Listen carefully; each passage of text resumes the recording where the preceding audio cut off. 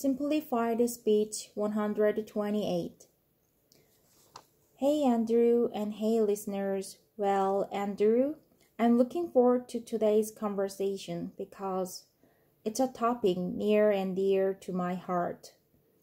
We are talking about grandparents. Yeah, I'm really looking forward to this conversation, Cassie, because we were talking just before we hit record here. And you have some really interesting stories to tell about your grandparents. So I'm really stoked to hear these stories in more detail.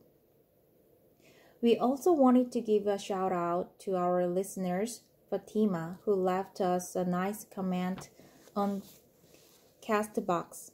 Fatima wrote, Thanks a lot for creating these amazing episodes. I can't miss any of them. Thanks, Fatima. Thank you, Fatima, for your support. Thank you, Fatima, for your support. So, with that being said, Cassie, I think it's time to get into this topic. We are going to discuss grandparents today. Now, Cassie, unfortunately, my family situation is a little different than most people's.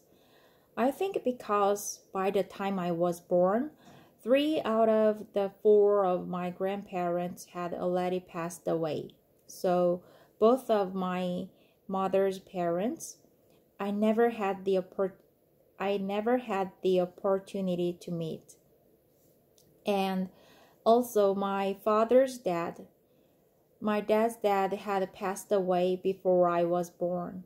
So I really only knew one of my grandparents, which was my paternal grandmother, who I called Nana, my Nana. And I knew my Nana pretty well. She has passed away now, unfortunately, but she lived until I was a teenager. So I knew my Nana pretty well. Cassie, what about you? Did you have a relationship with your grandparents, or do you have a relationship with your grandparents? Are they still around? Yes, I have a really close relationship with my maternal grandmother, who funnily we call her Bear. Bear, yes. Why Bear? There was a kid's book. Do you know the Care Bears? Yeah, of course. The Care Bear cartoon and animated series, yes. So we originally called when it was just my sister and I, we called our grandma Gram. But we were the oldest cousins. When our youngest cousins came around, they read this book and they saw a bear in there called Gram Bear, and for some reason they liked calling her Bear better than Gram, and it stuck.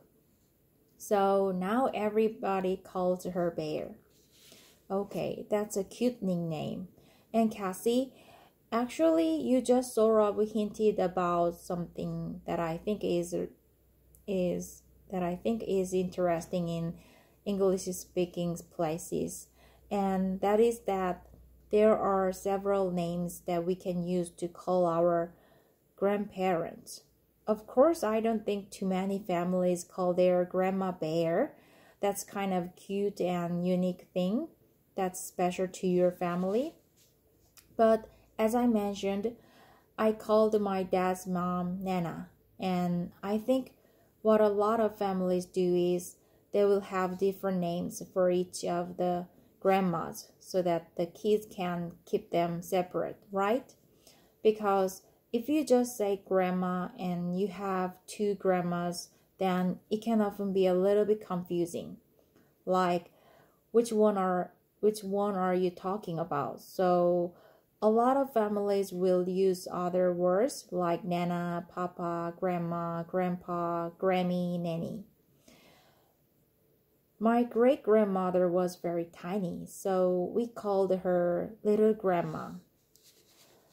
So there are different names that we can use to call our grandparents. So Cassie, you told me before we started the recording, that you saw your grandparents recently. Could you tell us a little bit about what your visit was like with them? Yeah, of course. So I actually visiting my entire family right now, cousins, grandparents, sisters, but one person in particular was really special. It was my maternal grandfather. He actually divorced my grandma like way before I was born. Divorced my grandma way before was I born. But they decided that, they really wanted to keep a connection for their child and their grandchildren. So he's always been a part of my life, but I haven't seen him in 5 years since I first came to Korea.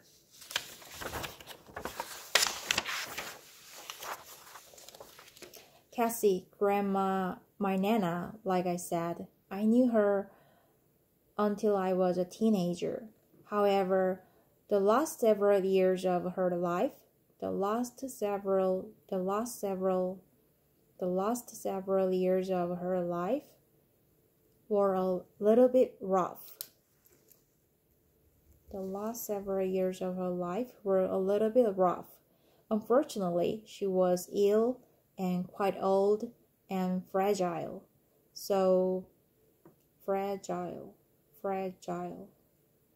Quite old and fragile. So I'm wondering about your grandparents. What's their condition like? Are they healthy? Great question. My friends were really jealous of this growing up because my grandparents are super young. They had my mom when they were 18. They had my mom when they were 18. Wow. So they are only like 72 or 3 right now. So they are only 72 or 3 right now. They are only 72 or 3 right now. They are only 10 or 11 right now. They are only 몇 살밖에 안 됐어. They are only just a little bit older than my parents actually. That's what my friends always say. My grandma trained well before COVID. She traveled all around the world. My grandfather drove 13 hours in a day to get here to see me for a day and a half. Wow, he's dedicated. Well, he probably really missed you if he hadn't seen you for 5 years. That's right, but what's really cool about him is most of my family are Yankees. Yankees are people that live in northern part of the USA. But my grandfather is a southerner, and he has a special kind of accent. Andrew, where is he from exactly? Down south. He's from Arkansas. Okay, the home of Bill Clinton. He is the only other person from Arkansas who I know of, Cassie. What does your grandpa talk like? Because I know that the southern accent is kind of unique. Could you maybe give an imitation of how your grandpa speaks? Could you give an imitation? Could you give an imitation of how your grandpa speaks? Could you maybe give an imitation?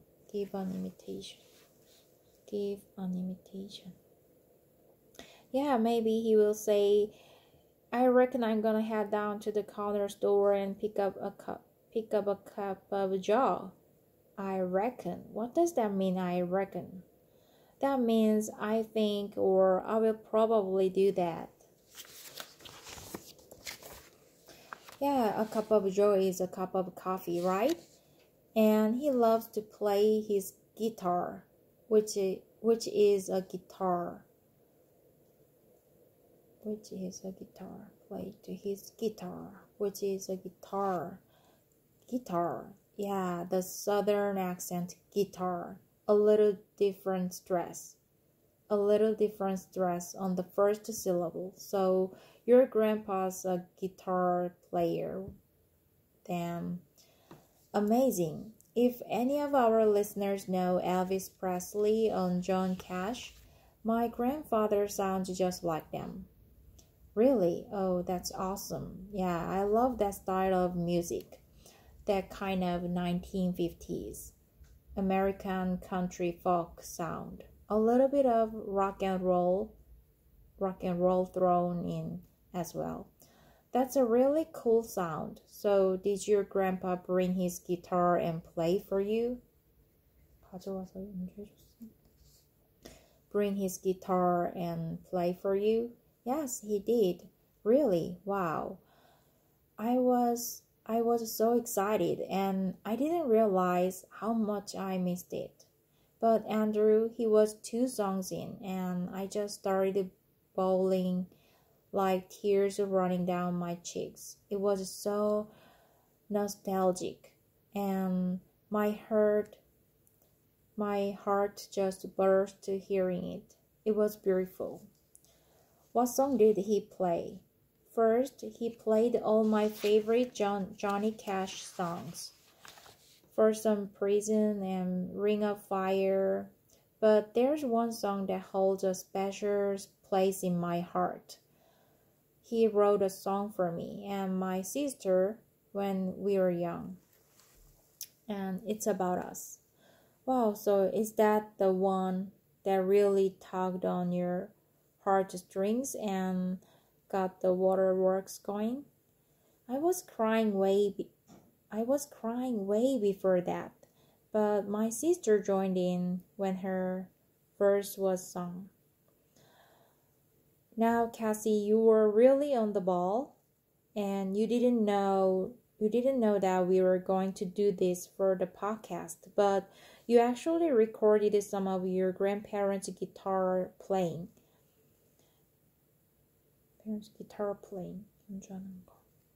And you're kind enough to share. You're kind enough to share it with our audience. So we're going to play a little clip here of your grandfather playing guitar and singing, and we will take a listen to that right now.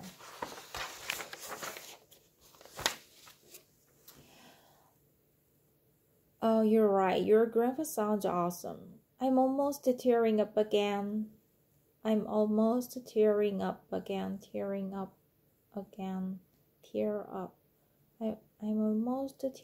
again.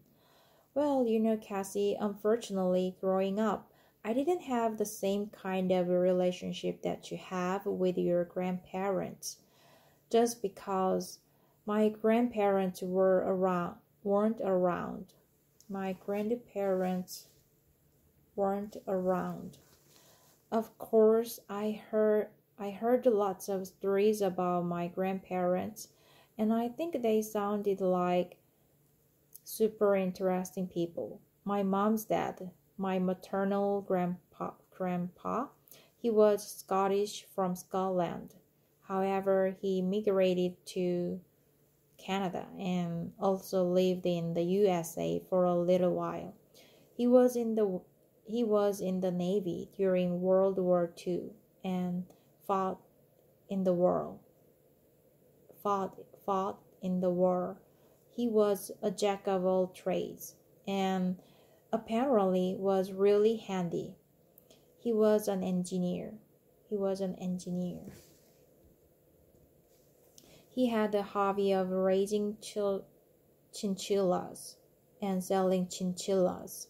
He sounded like a pretty eccentric, kind of interesting individual, so it's a bummer that I never got to meet him. It's a bummer that I never got to meet him. Never got to meet him. Never got. It's a bummer that I never got to listen to it. It's a bummer that I never got to see it. It's a bummer that I never got to watch it. And the same goes for my other grandparents as well, that I never got to meet. However, I had some other family members. I have an aunt on my dad's side. Actually, my dad's only sister, who is I think 11 or 12 years older than my dad. She is such a fantastic person in my life, my aunt. And although she's not really grandma age for me, she was like the kind of grandma figure in my life. I think she really stepped up and filled that grandma-like role. So although I never called her grandma or anything like that, I think she kind of played the role for me as an older relative that I'm really close to. So I'm super thankful to my aunt and also her husband, my uncle. They kind of stepped in and provided like a grandma-grandpa-like relationship in my life. And we did lots of fun things when we were kids. They would take us camping and we'd spend time at their house. And I'm still really close with them today. I'm still really close with them. So listeners, don't worry. It's not like I missed out on this kind of grandparent-grandchildren relationship. I think I had a really close relationship with my other family members that filled that missing spot. Yeah, it's totally opposite for me. It's total opposite for me. You know, you only had one that you saw closely. I think I have, 6. I don't know how common it is in Canada to divorce and remarry. I don't know how common it is. I don't know how common it is in Canada to divorce and remarry, but it's very common here in the US. I've had grandparents just hop in the family train throughout the years. Yeah, that's really interesting. Well, my Nana, who I mentioned earlier, she was actually divorced. And I had a kind of step-grandpa growing up as well. Although I wasn't very close with him. I wasn't very close with him.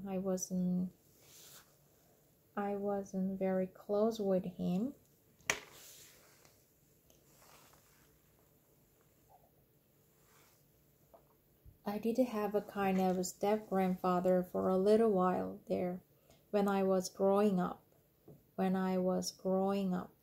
So yeah, same thing happened in my family, Cassie. And one thing I actually think about when I think of grandparents is I think about the future because, you hear scientists or doctors saying that our lifespans are getting longer.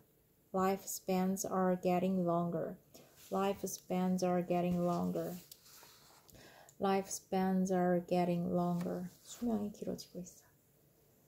You hear scientists or doctors saying that our lifespans are getting longer. And I can just imagine, a couple generations from now, maybe everybody will have like 12 grandparents or something because, people will be living longer and have your grandparents great-grandparents, great-great-great-parents. It could be really different in a couple generations. Yeah, that's fascinating to think about. I know that in my family, my immediate family, we seem to have children very late in life, which is why I think my grandparents already passed away by the time I was born. We seem to have children very late in life, which is why I think my grandparents already passed away by the time I was born, because my mom was 34 or 35 when she had me. So that's later in life. I'm 37. I don't have any children. So if I do have children, then it will be at a late age as well. And that's just kind of how my family does things. However, I have a cousin and his side of family is much different. They seem to have kids when they are young.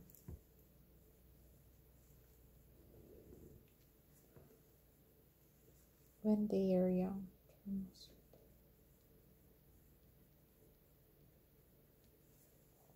Then the cousin on his mom's side of family, which isn't connected to my family through a blood relationship.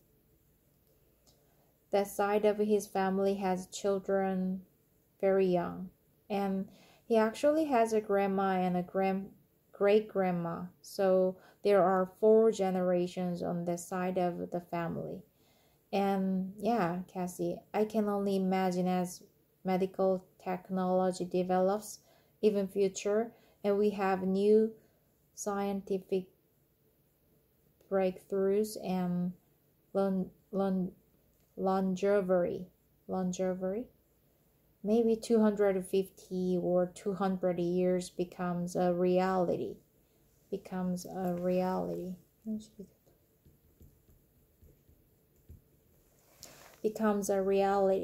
Then we're going to have great-grandmas, great-great-grandmas, great-great-great-grandmas. Family gatherings like Thanksgiving and Christmas, they're going to be crazy. There's going to be too much people at the house. Yeah, you'd be surprised though, Andrew, because I feel like people are having fewer and fewer children.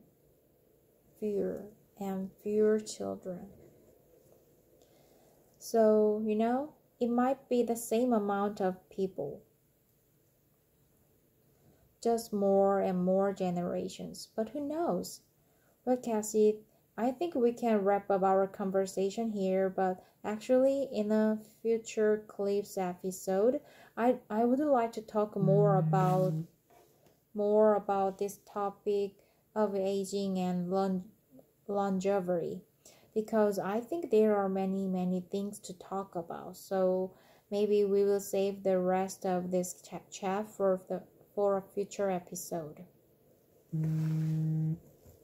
But for today, we will finish things here. So thank you for listening, everyone. We hope you learned a lot with this episode today.